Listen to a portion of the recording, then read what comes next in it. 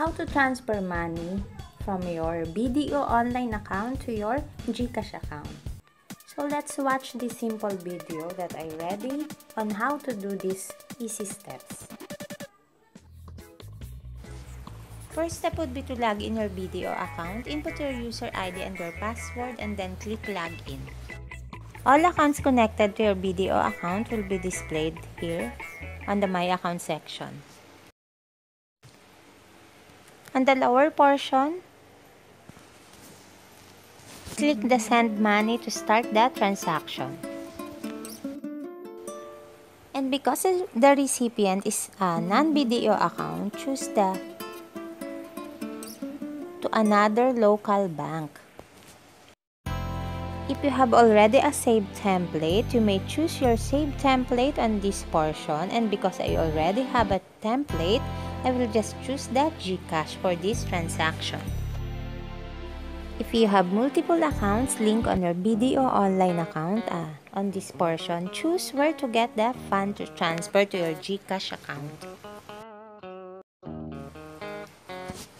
Available balance would also be reflected here just to validate if you have enough funds to transfer to your GCash account.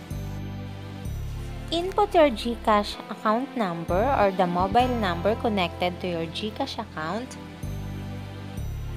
Input another details such as last name, first name, middle initial, and the mobile number you want to receive the confirmation text. The purpose of transaction, and after that, click Confirm. Validate all input details on this portion and also take note of the service charge of this transaction.